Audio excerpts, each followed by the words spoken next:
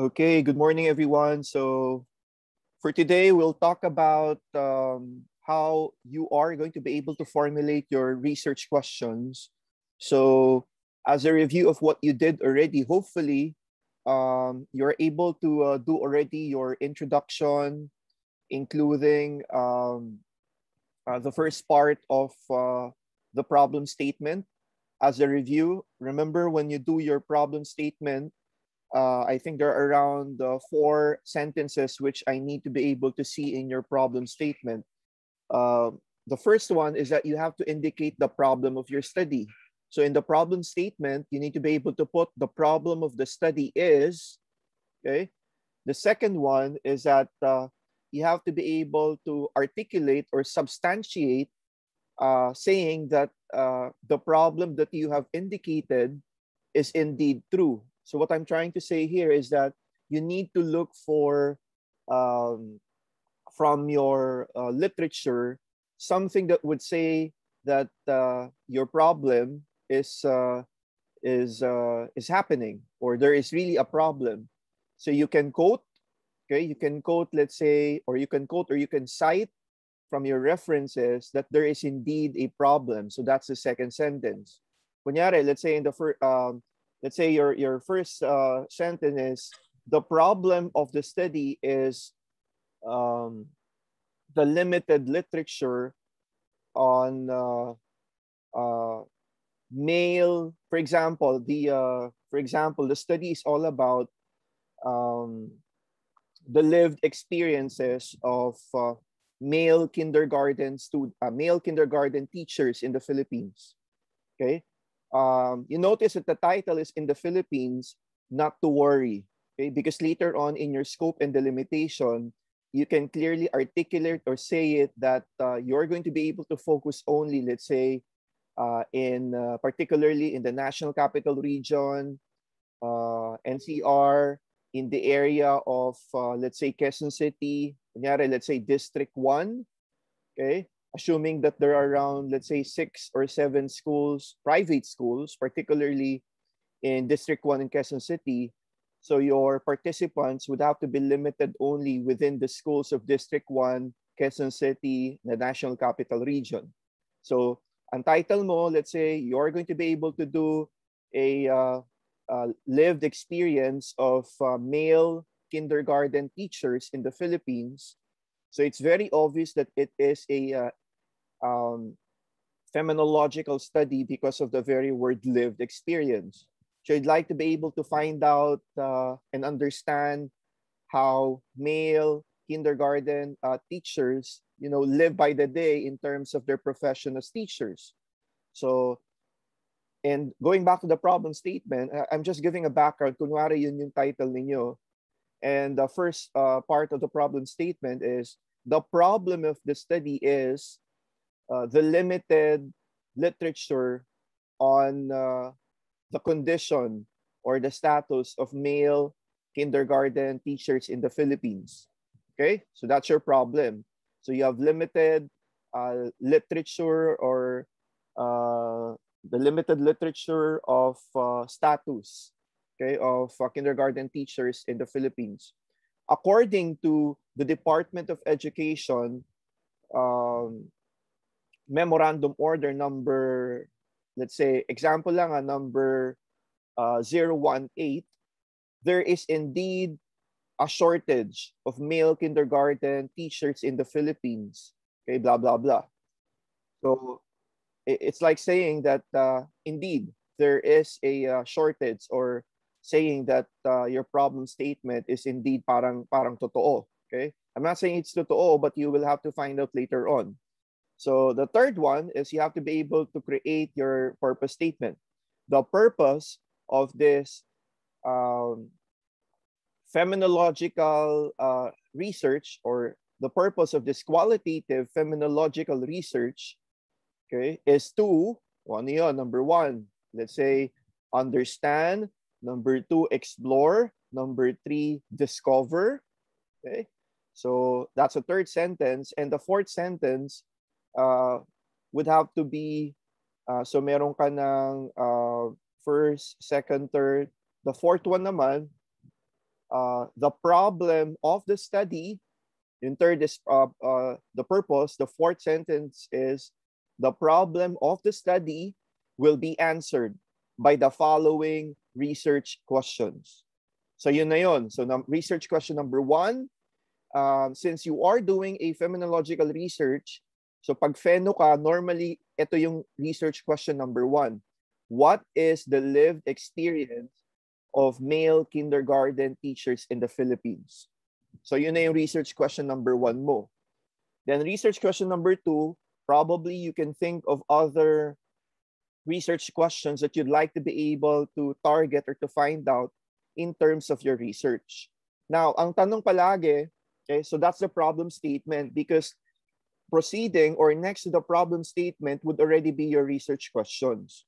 Okay, yung pang fourth sentence, diba, the problem of the study will be answered by the following research questions. So, ilan ba ang research questions? Well, depende yan. There can be multiple research questions, maybe 3 to 4, but don't go beyond the 4 kasi masyado ng marami yun. Yung goal or yung aim mo, you might not be able to get it or maguguluhan ka kung marami kang research questions. Okay?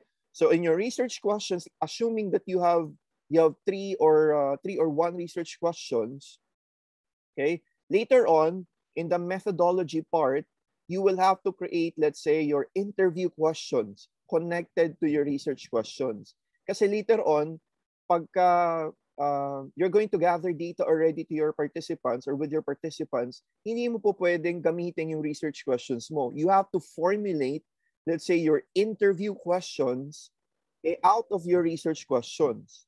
Kaya kunyari, di ba, research question number 1 nyo is, what is the lived experience of male kindergarten teachers in the Philippines?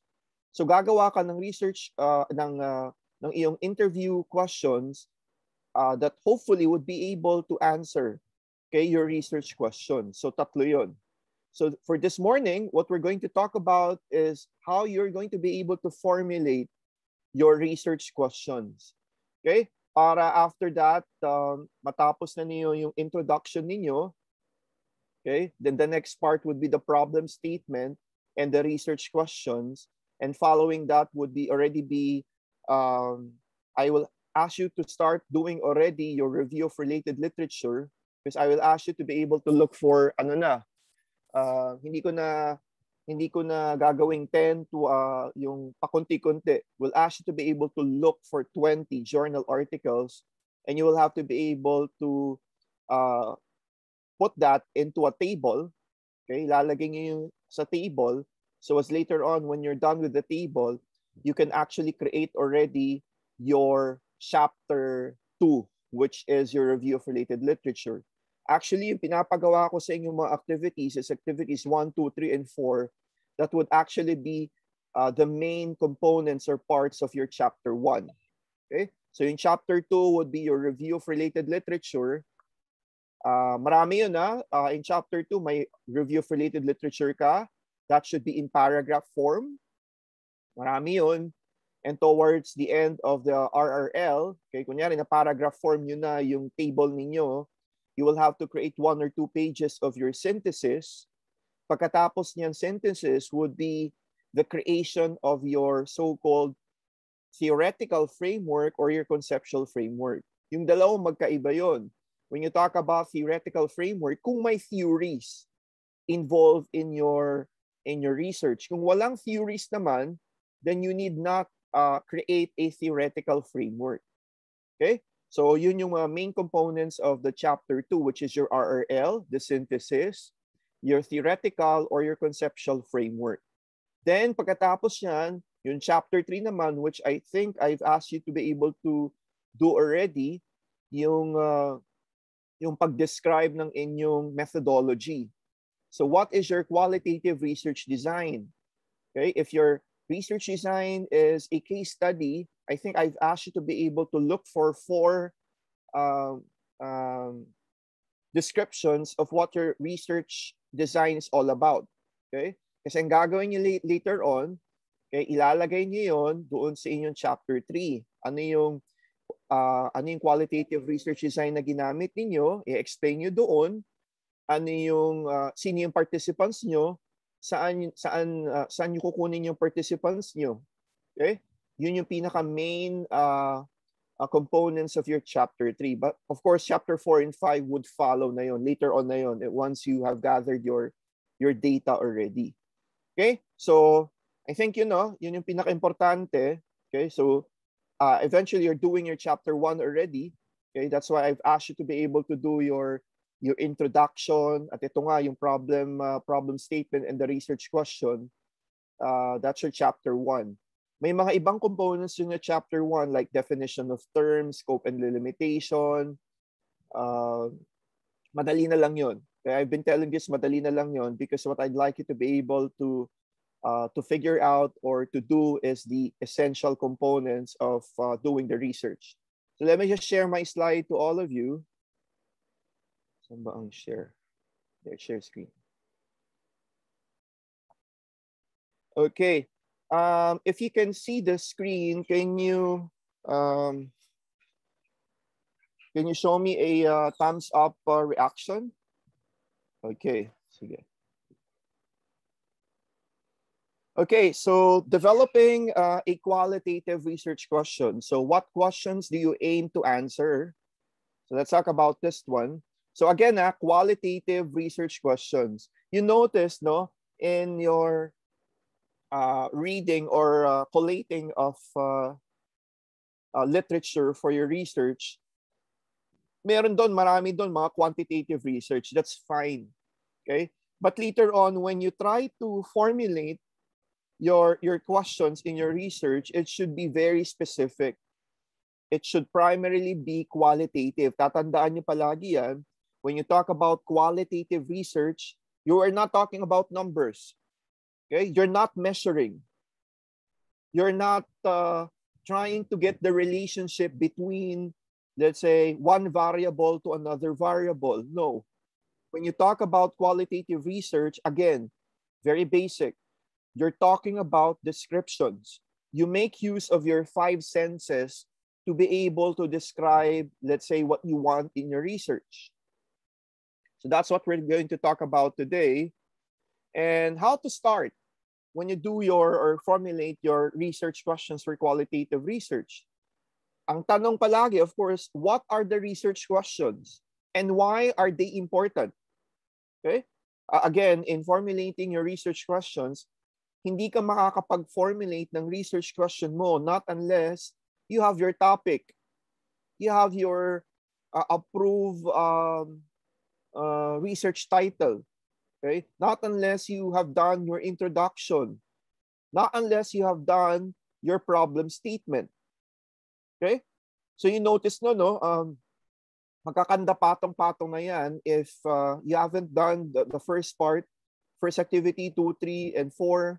I think I've asked you to do an activity on actually doing a head start of your qualitative research. Yung mag-i-interview kayo. Okay? Mag-i-interview kayo and ask you to be able to answer, I think, 3 or 4 questions. Ano yung mga pare-parehong sinabi nila? Ano yung mga hindi nila magkakaibang sinasabi nila? And you need to be able to write up, or you need to write a paragraph about it. Sige, let's talk about how you're going to get started with your qualitative research questions. And so, research questions eventually would guide your study and determines whether you are going to use a quantitative or qualitative research methodology. In our case, we will be doing a qualitative research method. So this would be able to reflect yung direction, epistemological underpinnings, meaning the origin of your research path. Kasi kitang-kita yon, makikita yon kung saan papatungo yung research mo with the kind of questions that you are going to be able to ask later on in your research. And this would be able to provide guidelines and boundaries for what you are investigating. Kasi yung research question mo, kung ano niya lang yung questions na sa research mo, yun lang yung hahanapin mo. Hindi po pwede yung, you're going to be able to look for other things na hindi naman nakalagay dito sa research questions mo. It's quantitative or qualitative. Obviously, we're doing qualitative, and the difference between the two. Okay, hypothesis in qualitative research. Qualitative research is not, again, I repeat, it's not designed for hypothesis testing. Okay, hypothesis testing. Because hypothesis, you're going to test only your hypothesis in quantitative.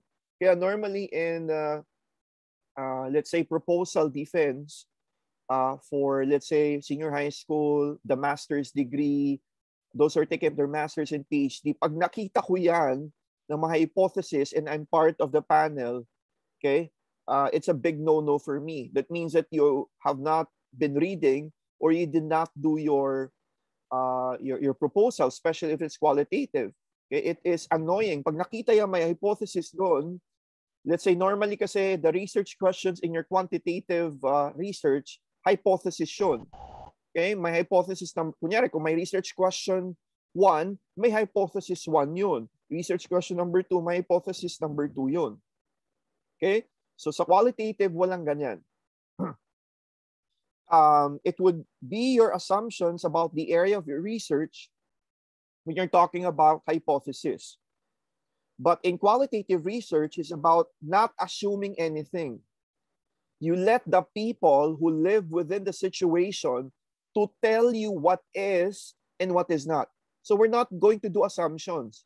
You're going to ask your participants to be able to tell you, describe you, okay, what is happening in their situation.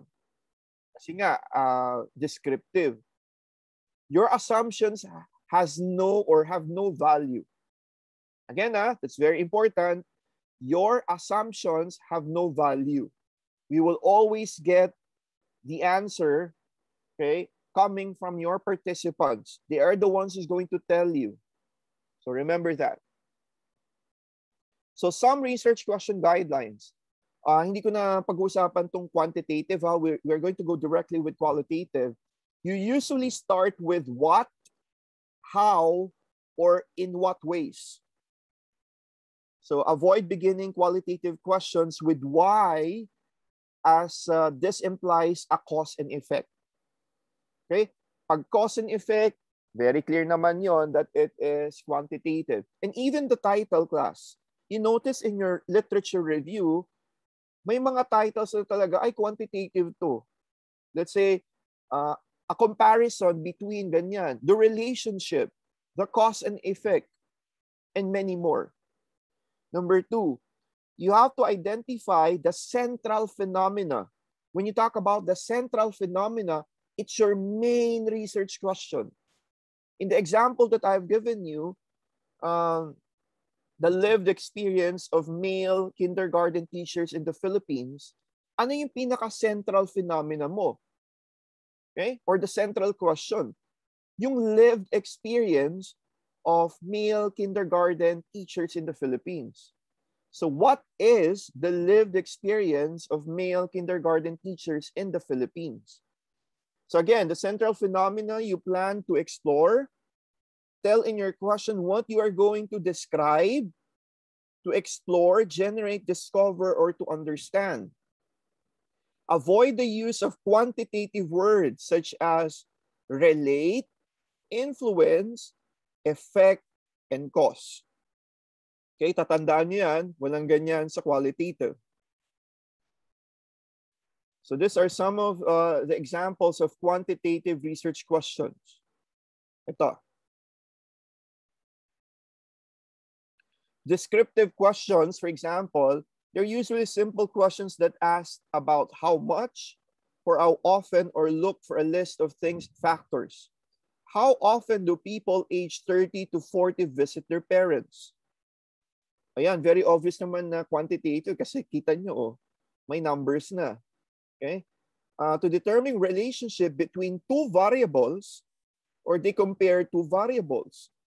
How does stress at school relate to English lesson satisfaction in high school students? It's a relationship question. So again, hindi ito hindi ito qualitative. Quantitative, very obvious naman dito. Another one, predictive question. Try to forecast an outcome. You need to be confident that you can indeed ensure a controlled environment. Does a stressful work environment lead to higher turnover rates in teachers? Okay?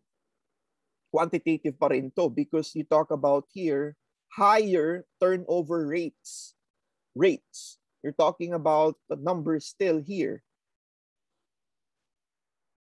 Ayan. Doon tayo sa ating qualitative research. Usually start with what or how. Example, avoid beginning qualitative questions with why, as again, this implies cause and effect. So identify the central phenomena you plan to explore. Tell in your question what you are going to describe, explore, generate, discover, or understand. Again, avoid use of quantitative words such as relate, influence, effect, and cause. I think this was made mention earlier already. So some of the examples of qualitative research questions are the following. What is it like growing up in a single-parent family in rural environment? Okay? I assume ang kanyang research to is all about single parenthood. Okay? Single parenthood ang kanyang or being a single parent. I think yung pinaka-topic ng question na to. And maybe ang kanyang research, the title could have been, let's say, the lived experience of single parents. Okay? The lived experience of single parents. The second example, what are the experiences of people working night shifts in healthcare? Or probably, no, maganda rin to, no? The lived experiences of call center agents. Okay? In call center agents. Maganda yun. Ano ba yung experience nila working at night, no? It would be interesting to be able to find out yung mga experiences ng mga call center agents, no? Is their life different from the life of an ordinary employee or worker working during the day or in the morning or in the afternoon?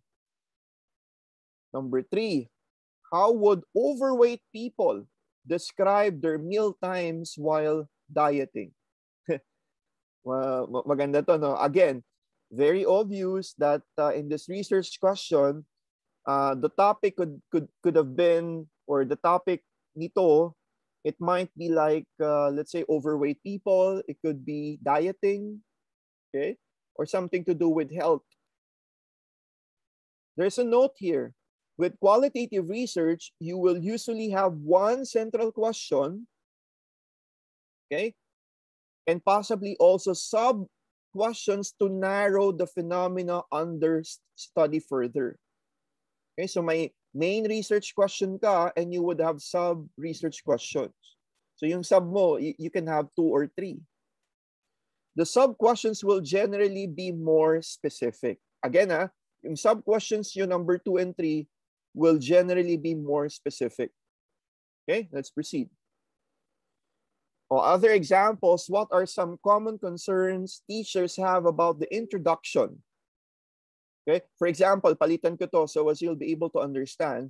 What are common concerns teachers have about the introduction of the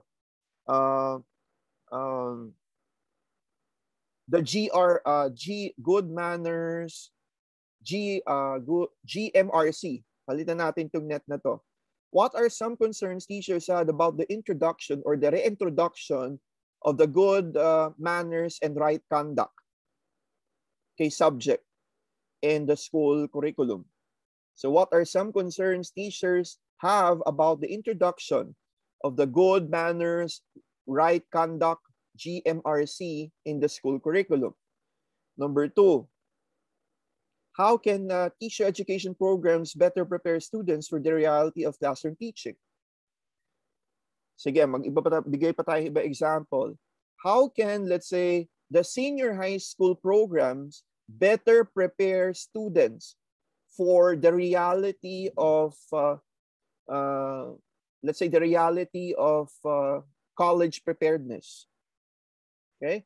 How can the senior high school programs better prepare students for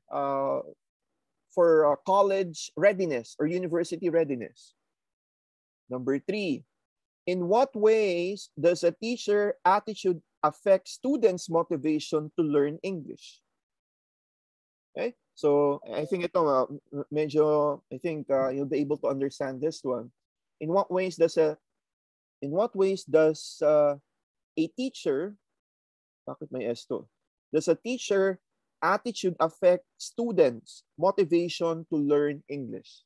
Okay, so those are some of the examples of qualitative research questions.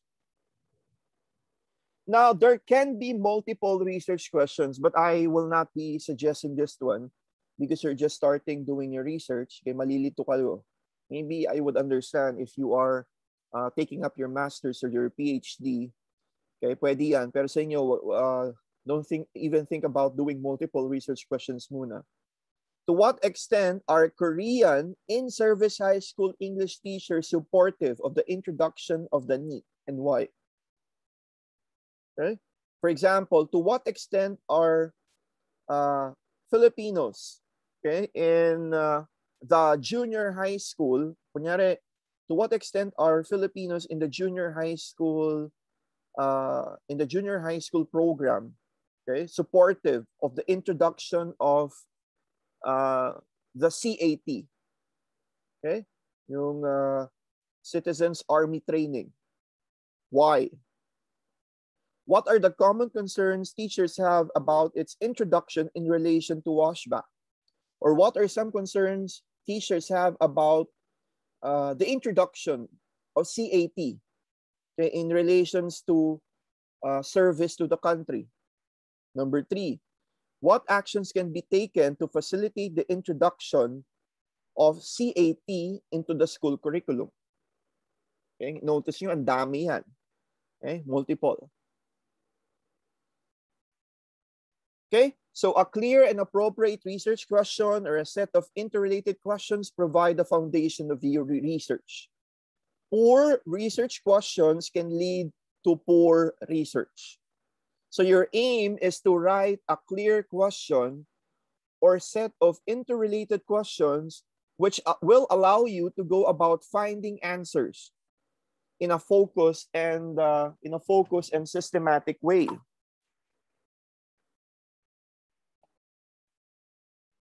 So again, you have your central question, research question, okay? And you have your sub-research question number 1, sub-research question number 2, sub-research question number 1, okay? And the other research questions pertaining to your central question. There are common problems in doing your research questions. Deciding which area to look at from a range of issues that interest you. Kasi ang dami eh. So you need to be able to focus on the important issues that you are going to be able to find out in your research. Not being able to think of any area or topic you find sufficiently interesting. Know which area you want to focus on, but not a specific topic. Knowing what area and topic, but finding it difficult to clearly articulate a question.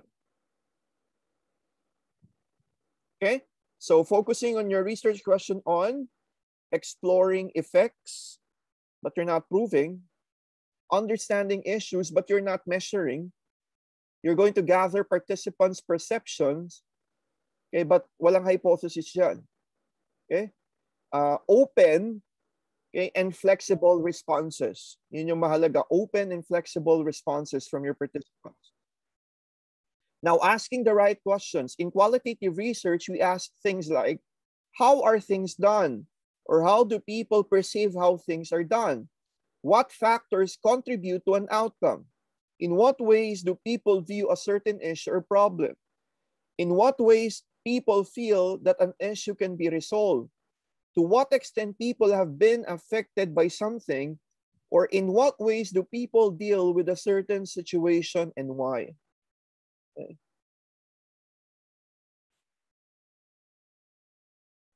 Okay.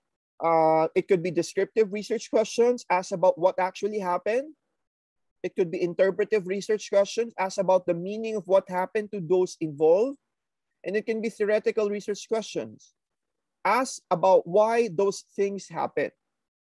Tandaan niyo yan, there's a descriptive, interpretative, and theoretical. Now, the good versus the bad research questions. So you have to be specific. Okay, focus on your research. Require research to answer. Can be answered through research. They are important to the field and are manageable, not too broad or not too narrow. Ito, what are some of the problematic research questions? Which is the best way to teach? ELLS or oral skills? Again, kita mo, you're both comparing two things here. What can we do to teach English to students effectively? Oh, hindi siya klaro pa. The third one, do Korean English teachers use Korean when they teach English? It's too vague. Number 4, does working in groups contribute to learning ability reflects on their own language learning abilities and need to study more? And when I get to see this question, ano ba talaga ang gusto mong itanong?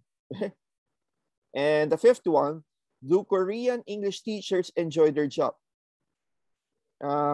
Again, it's too vague as well. Okay? So have a simple and easy answers. Can be answered in one word or sentence. Hindi maganda yon pagka ganong klaseng research question. It doesn't have any answer, are only a matter of opinion, hindi pwedeng opinion lang, are too complicated, too broad, and are too vague. Ito. So these are examples of good research questions. What are the characteristics of oral English language instruction provided to 10th grade ELLS at a public school? What is the impact of explicit writing strategy instruction for a group of 5th grade public school ELLS? In what ways does the Korean English teacher blah blah blah? Yung 4th, in what ways does working in groups contribute to learners' ability to reflect on their own abilities? And the last one, how do Korean public high school teachers perceive their roles as language teachers? Again, it should be specific. You have to focus on your research. Require research to answer, can be answered through research, are important to your field, and they are manageable. Okay, so these are some tips in writing your research questions. Ask only a few general questions. Okay, to permit participants to share information with you, especially later on in the interview, in the actual interview part, in your methodology. Ask questions that are neutral exploratory language that does not convey conclusions you expect. Design and write 2 question types, the central questions and the sub-questions. Don't worry too much at the beginning. Questions often change throughout planning. So again, you don't worry too much at the beginning. Okay? Questions often change throughout the planning. So huwag kayong mabother dyan, especially if, for example, I'll be able to see that some of your research questions might not be appropriate. Sir, nasa kaligitnaan na ako ng ginagawa kong research. Don't worry. We can always edit the research questions to align it with your research. Okay? I think I made mention of this already. Okay, so the central and the sub research questions. So what does it mean to be a professional teacher? So that's your main or your central. From practitioners' perspective, what do professionals do? What do not professional teachers do? How can language teachers be good leaders for their learners? In what ways do learners see language teachers as leaders? And from the learner's perspectives, what specific features and characteristics contribute to a good language teacher leader? So you notice nyo dito, again, there's a main or a central research question and a sub-research question. Let's skip with this one. In what ways are participants affected by X? What factors? Oh, very interesting na ito ay pang quantitative. Okay? So I think, let me stop my share screen. Okay. So yan yung ating discussion for today about the research questions. Any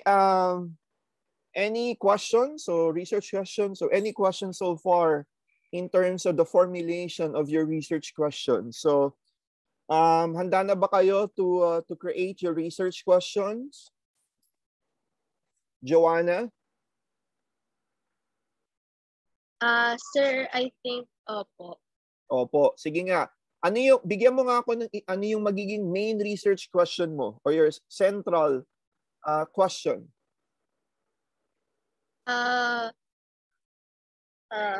Siguro po, how? Ay, hindi. Sandali muna. I'm sorry, Joanna.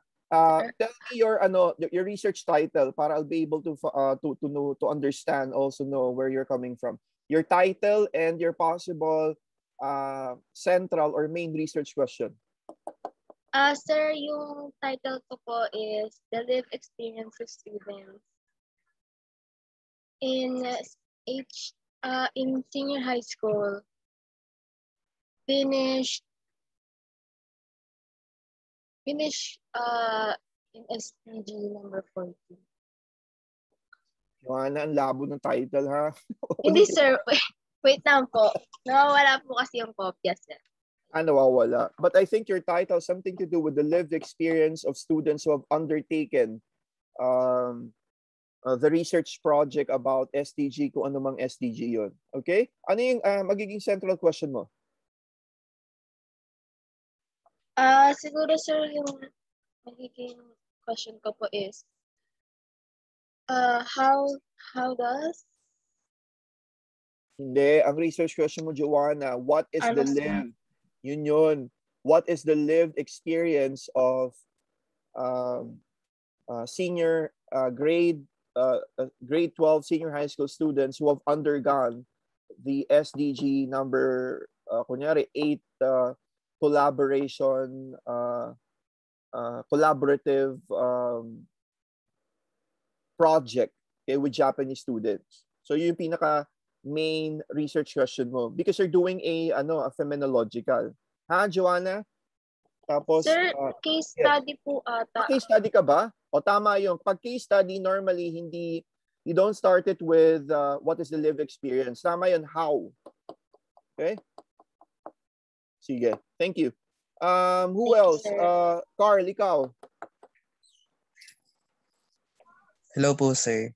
Yes, Carl. Yung title ko po is wait lang, sir. Ito po. Ang title ko po is a case study of academic burnout among senior high school students in St. Patrick's School of Quezon City. Okay. So bali, sir, ang naisip ko pong research question is ito po, sir.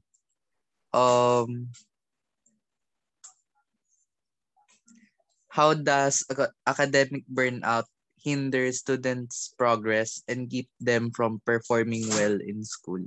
Oh, yan. That's very clear. Very clear. Tama yan. That would be your main central research question. Tapos, madali na lang yung yung mga sub-research questions mo. At least klaro yon. Okay? Sige, very good. Actually, sir, meron na rin po ako nun, sir. Meron na. Sige, ano yung sub questions mo? Ilan ba yan? Dalawa? Sir, actually, sir, madami sila, sir. Kasi po, sir, I somehow... Wag marami, Carl. Wag Okay, marami. sir. You can only have one central question and probably 2 or 3 lang. Wag mo paramihin because sir. may hirapan ka noon.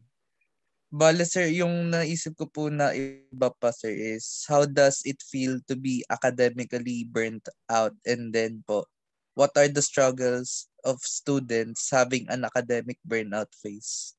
What are the palitan mo yun, what are the challenges? Okay po, sir. What are the challenges of students, blah blah blah. Okay na yun. Okay, You can have 3. thank you. Kasi out of the 3, marami ka nang pwedeng gawing interview questions doon for research questions. Okay? Sige. Thank you, Carl. Sino pa?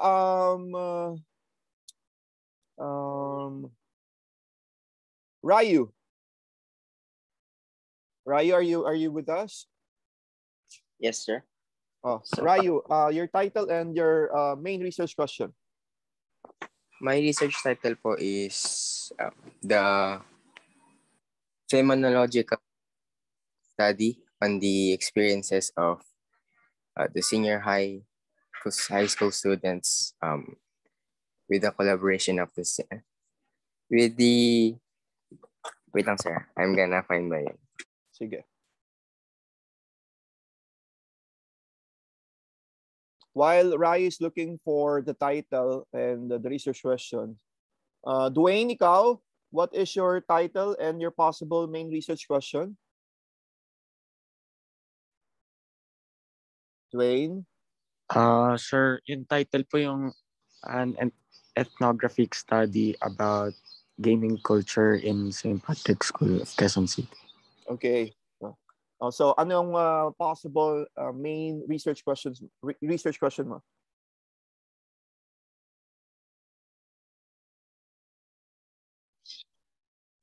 Wait lang po, sir. You could probably start, Dwayne, with the word how. Okay? Pwedeng how do students, okay? You can start with that one. Sige. Sino pa ba? Sir. Thank you po. Margaret, ikaw, kamusta na ang ginagawa mo? Margaret? Wala pa yata si Margaret. Fritzy? Yes, sir. O kamusta ang your research title and your possible main research question? Yung title ko po is A Case Study of St. Patrick's School of Quezon City's Collaborative International Program po. Okay. Yung, actually wala pa po akong maisip na research question, pero gusto ko po mag-focus sa experience po ng students. Hindi. Kasi yung title mo, can you repeat your title, Fritz? A Case Study of St. Patrick's School of Quezon City's Collaborative International Program po. You're going to focus on the school primarily of yes, of the students. So you can start it with the word how. How does St. Patrick's School? Yon, you can start it that way. Okay? Sige po, sir. Thank you po. Normally, class, especially kung case study yan, you normally start with the word how. No? Tapos, you try to connect it with your title as your main research question. Pagka phenomenological naman yan, normally, what is the lived experience? Okay? Pagka ethnography naman yan, ethnographic, pwede rin naman yung how or what specifically for ethnographic. Normally, majority of those who are doing ethnography, parang phenomenological yan. They started with what naman. Okay? Sige. Sophia, what about you?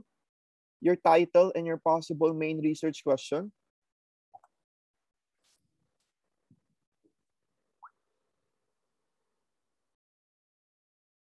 Sophia, are you there?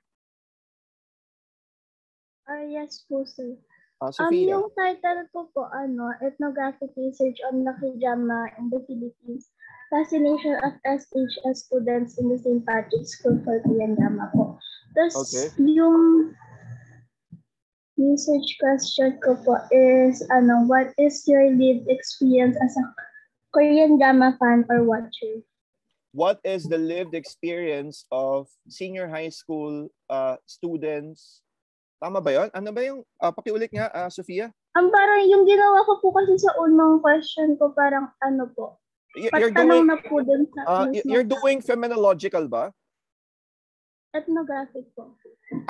Ethnography. Okay, sige, sige.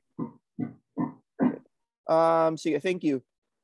Rayo, are you okay na? Yes po, sir. Sige. My title po is a phenomenological research on the experience of senior high school students on an international collaboration with Japanese. So my ano po kasi study is phenomenological. So this question po I just made up. What would you like to take part in the collaboration? Pwede po ba yun, sir? Let's say, Rayo, you're doing phenomenological, no? Yes po. You started with what? What is the lived experience of what is the lived experience of you're focusing on students, no? Yes po. What is the lived experience of St. Patrick's School of Quezon City students? What is the lived experience of St. Patrick's School of Quezon City students?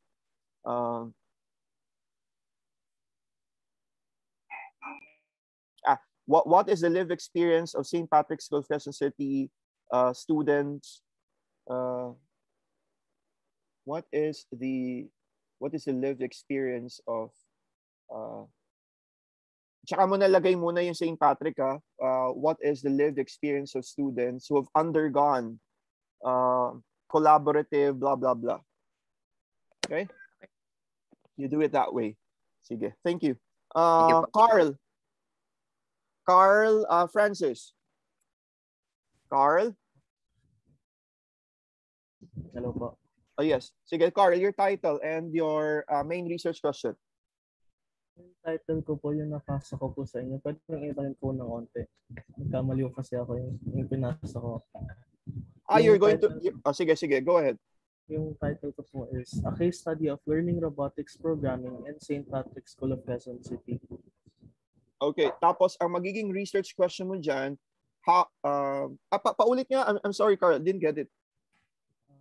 Yung title. A Case Study of Learning Robotics Programming in St. Patrick's School of Quezon City. How does St. Patrick's School, you can start it with the word how does St. Patrick's School blah blah blah. Okay? Normally ganun class, again, yung sinabi ko, pag case study connected with your title, that would be your main research question. Pagka phenomenological, again, what is the lived experience? Pag ethnography, pretty much the same also with the phenomenological research question. You can start it with what? Who's this one? Sean Casabuena? Sean. Wala yata si Sean. Shane? Shane. Wala. Shanley. Sir, sorry po. Hello po, sir. Ako po, sir. Sandali. Sino ba yung nauna? Si Shane ba? Yes po. Shane, go ahead. Yung title ko po, sir, is A Case Study on the Foreign Language Program of St. Patrick's School of Quezon City. Okay. Tapos yung question ko po, naisip ko po, how do the foreign language program is being performed at St. Patrick's School po? Ganun. How does the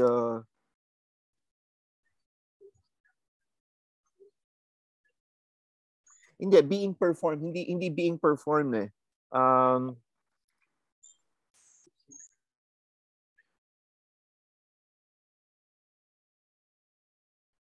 Ano yung gusto mong malaman for the foreign language program? What do you like to find out muna? Sir, kung paano po na, kung yung experiences po ng both ng students and yung teachers po.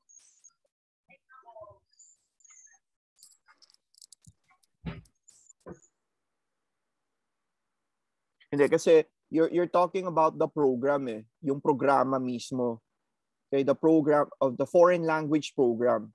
So you need to focus on the foreign language program of the school. So ang foreign language program of the school is through its club, yung Korean and the Japanese program, no? So you need to be able to focus on the program.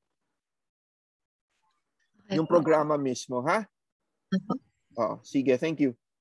Shanley? Hello po, Dr. Dari. Yes, good morning.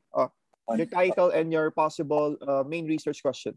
So my title is Phenomenological Study for COIL Program of St. Patrick's School of Quezon City in relation to SDG 12, a teacher's perception. Okay. And as for my proposed research question, what is the lived experiences of teachers of St. Patrick's School of Quezon City in regards to the school's COIL program pertaining to SDG 12? Okay. Ayun, klaro na, ha? You can formulate later. Meron ka na bang sub-questions, Shanley? Wala pa po, Dr. Dari. Okay, sige. Okay. Sino pa? Ark? Sir. Sige.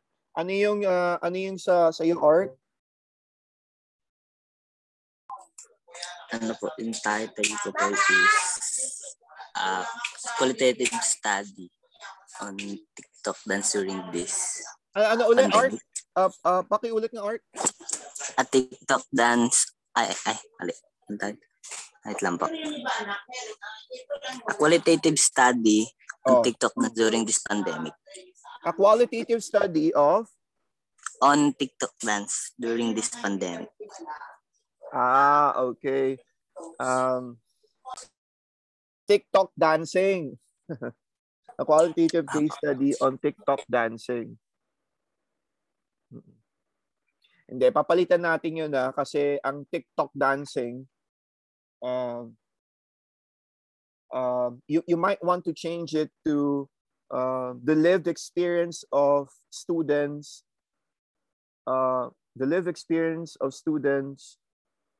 who are into TikTok dancing. Kuha mo, Art? Opo, sir. Opo. The lived experience of students who are into TikTok dancing. Tapos, so magiging phenomenological ka kasi parang hindi yata parang awkward yata pag case study on TikTok dancing. So phenomenological na lang. Okay, the lived experience of students who are into TikTok dancing. Tapos ang main research question mo, what is the lived experience of students who are into TikTok dancing? Okay? Kuha mo, Art? Yes, sir. Okay na yun. Okay, next si Valerit. Sir? Yes. Go ahead. Yung title ko po, sir, is NFTs and Play-to-Earn Games, the Future of Modern Gaming, Misconceptions, and the Public's Perception of NFT Games in the Philippines. Ang haba ng title mo. May Opo. public can you type your research question sa chat box? So yung question ko po, sir, wala pa po akong questions. No, your title. Title po. Okay.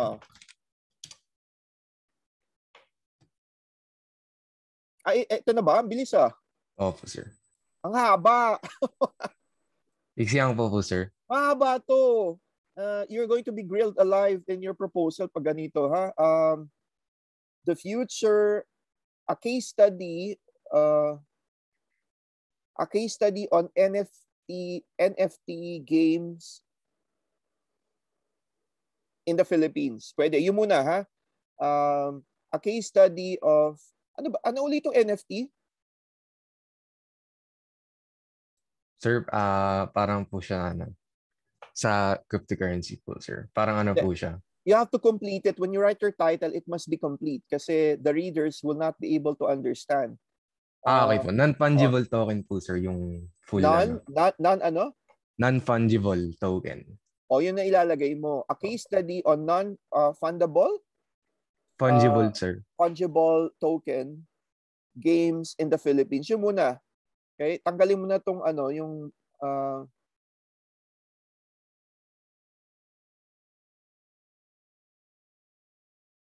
case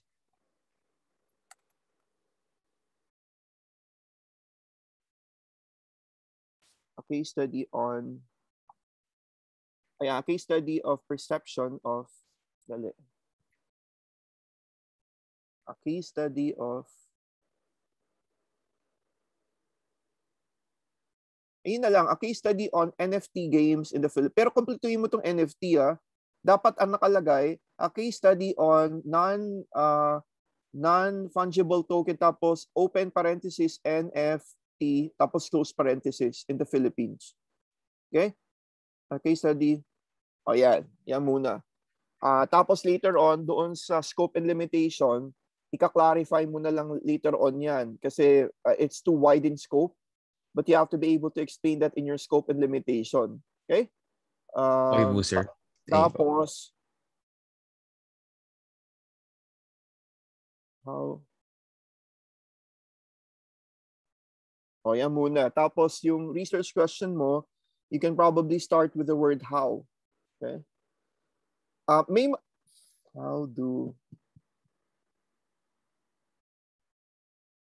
yan muna. Okay? Tapos, try to formulate your research question. Okay? Sige. Okay po, sir. Thank you po. Sino pa? Belle, ikaw. Hello po. Sige, good morning, Belle. Yung title ko po is The Live Experience of Students under the Collaborative Online International Learning Program looking at SDG 12. Tas, may I share screen po ba? Yes. Sige, Ito sige, po yung parang nagawa ko so far po. Yung main question po is, what is the live experience of students who went under the COL program in relation to Tama. Tapos, ito parang po yung sub-questions po. And yung ba po? No, itong sub-questions mo, wag i-ano mo na lang yan. I-reformulate mo na lang to your interview questions, ha? You need not, wag mo na ilagay yan. So, okay na yan. Research question number 1. Number 2, what convergent concepts could be present? In that you don't get to ask the concepts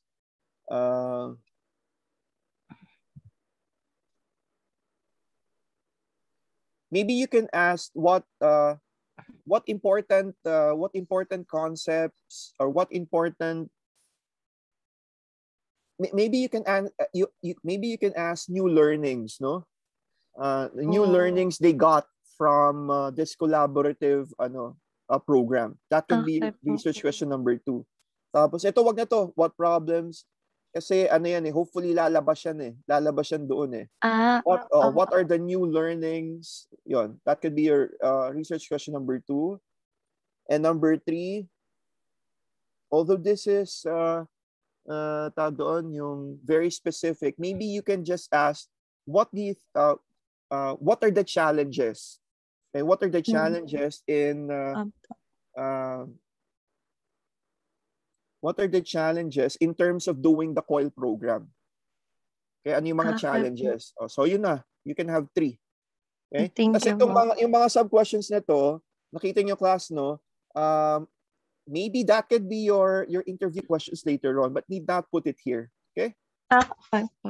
Okay, sige. Thank you. Thank you po. Okay, sino pa? Daniel. Ay, good morning po, sir. Good morning. Ano po, yung sa research title na working ko po is yung practices used by the schools included in the robotics tournament. Ano ulit, Daniel? Yung sa a case study of the practices used by the participants on the robotics competition in the Philippines, sir. Pero you're just going to focus on one robotics tournament po. Fun Yun nga tournament, po, sir. which is the first Lego League. First Lego League. Yun po. Okay po. First Lego League para mas madali because we can easily get in touch with those schools who joined in the first Lego League competition.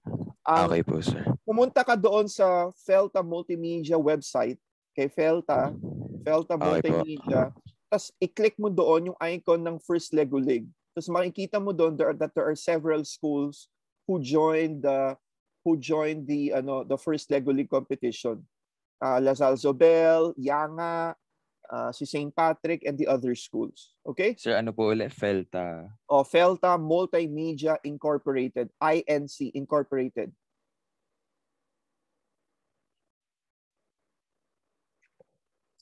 Let me just type that. Felta Multimedia. O yan ha. Tapos, meron doon makikita ka First Lego League. Yeah. Tama ba? Okay? First Lego League. FLL ang tawag doon. Okay? FLL. Okay? Sige. Okay po, sir. Sa research question po, wala pa po ako, sir. Mas madali yun sa'yo. How do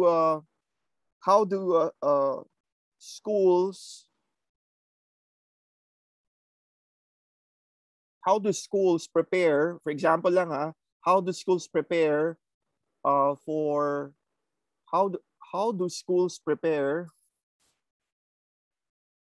in connection to the first Lego League competition?